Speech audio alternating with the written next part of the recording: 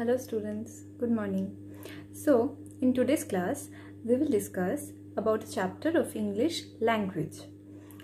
It is of class 2. The chapter's name is Nouns, Singular and Plural. So, let's start with the chapter. So students, as you can see in the screen, there are few pictures. On the left hand side, you can see picture of one jug and next to it, a picture of one cap.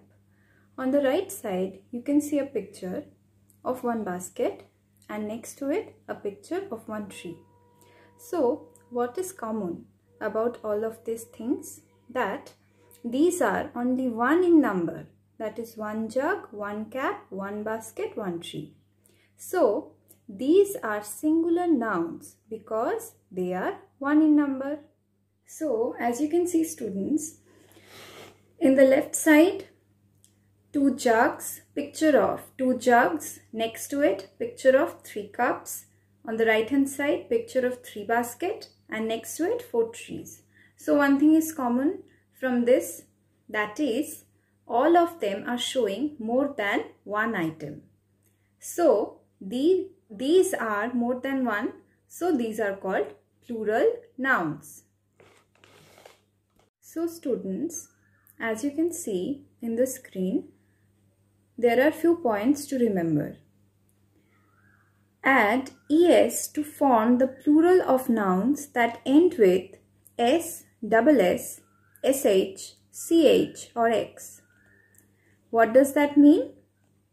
That means singular nouns ending with s, ss, sh, ch or x, when they will become plural, es will be added to them at the end. For example, bus will become buses because bus ends with s. Similarly, brush will become brushes because brush ends with sh. Class will become classes because class ends with ss. Bench will become benches because bench ends with ch.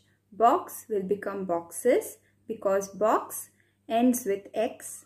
Fox will become foxes because fox ends with x. Now, rule number 2. As you can see, it is written that we can add ves to form the plural of a noun that ends with f or fe. What does that mean?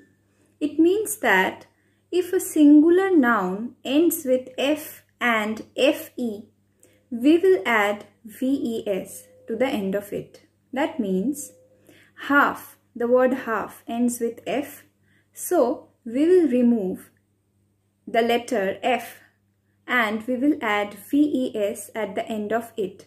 So the word will become halves, halves. So from half to halves to make it plural. Another example we can add is the word leaf. If we remove f from the word leaf, we will add ves to it and the word will become leaves. So from leaf to leaves to make it plural. Rule number 3 says we add ies to form the plural of a noun that ends with y. What does that mean? It means that singular nouns that ends with y, to make them plural, we will remove y and put ies at the end of those nouns. For example, puppy will become puppies because we will remove y from puppy and we will add ies to make it plural. Like that, the word donkey ends with y. So, we will remove y and add ies so that it will become donkeys. Fly will become flies because it ends with y. So, we will remove y and we will add ies so it will become flies. Now, there are few exceptions to this rule. Few of the words do not follow any rule when changed into plural forms. For example, man becomes men, Woman becomes women. Foot, feet. Tooth, teeth. Ox, oxen. Child, children. Mouse, mice. Goose, geese. Some singular nouns do not change their forms when they become plural. For example, sheep, deer, moose, aircraft, fish, etc. So, these words will remain the same. They won't change, even if they become plural. Now, at the end of the video, I have added a clip of few singular and plural nouns. I hope that will be helpful for you all. Thank you, students. Bye.